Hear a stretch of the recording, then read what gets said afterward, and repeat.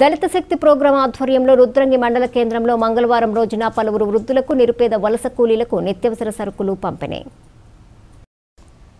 రుద్రంగి మండల కేంద్రంలో మంగళవారం రోజున దళిత శక్తి ప్రోగ్రాం ఆధ్వర్యంలో జరిగిన నిత్యావసర సరుకుల పంపిణీ కార్యక్రమానికి ముఖ్య అతిథిగా గ్రామ సర్పంచ్ ప్రబలత మనోహర్ ఎస్ఏ వెంకటేశ్వర్లు పాల్గొని నిరుపేద వృద్ధులకు వలస కూలీలకు బియ్యం కూరగాయలు పంపిణీ చేశారు.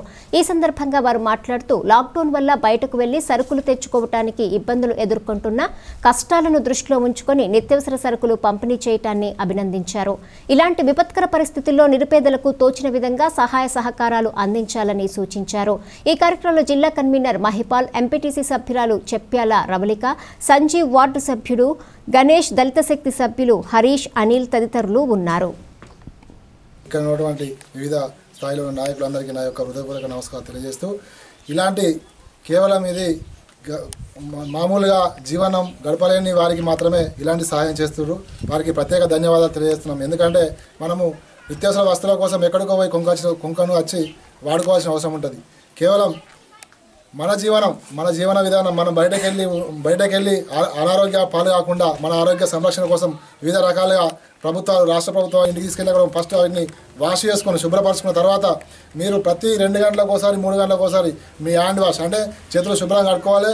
రోజుకు 2 సార్లు స్నానం చేయాలి. మీరు వండుకొని తినే ఆహారాన్ని ఖచ్చితంగా పాత్రలను పరిశుభ్రంగా ఉంచుకొని మన ఇంటి చుట్టుపక్కల పరిసర ప్రాంతాలను కూడా పరిశుభ్రంగా ఉంచుకొని నీట్నెస్ పాటిస్తే ఏ రోగం మన దరిదాపులో రాదు. కాబట్టి ఖచ్చితంగా దయచేసి అందరూ గ్రహించుకొని మీ పరిశుభ్రతను మీరే పాటించుకొని మీ ఆరోగ్యాన్ని మీరే కాపాడుకోవాల్సిందిగా కోర్చు ముగిస్తాం. గ్రామంలో డిఎస్పి సంబంధించిన కార్యకర్తలు ఈ రామకృష్ణారావుపల్లిలో నిత్యావసర సరుకులు పంపిణీ చేస్తున్నారు. ఈ నిత్యావసర సరుకులు పంపిణీ ఎందుకంటే వాళ్ళు బయటికి వెళ్ళి కూరగాయలు వాళ్ళ వస్తువులు తీసుకోలేక ఇళ్ళకే పరిమితమై ఉన్నారు. కాబట్టి అదేవిధంగా కొంతమంది ఈ పనులు లేక రోజువారీ కూలికి వెళ్ళే వాళ్ళు చాలామంది ఉన్నారు. కాబట్టి వాళ్ళకి సరైన జీవనభృతి వెళ్ళక అలాంటి వారికి కూడా వాళ్ళు పంపిణీ చేస్తున్నారు. కాబట్టి వారికి నా యొక్క నమస్కారాలు తెలియజేస్తున్నాను. అదేవిధంగా ఈ కార్యక్రమానికి ముఖ్య అతిథిగా హాజరైనటువంటి సర్పంచ్ గారికి మరియు ఇతర నాయకులకు అందరికీ నా యొక్క నమస్కారాలు. ఈ యొక్క కార్యక్రమం ఎందుకంటే మన రాష్ట్రంలో కూడా ఈ కోవిడ్-19 అనేది పెరిగిపోతూనే ఉంది. కాబట్టి ప్రతి ఒక్కళ్ళు ఇంటికే పరిమితమైపోవాలి.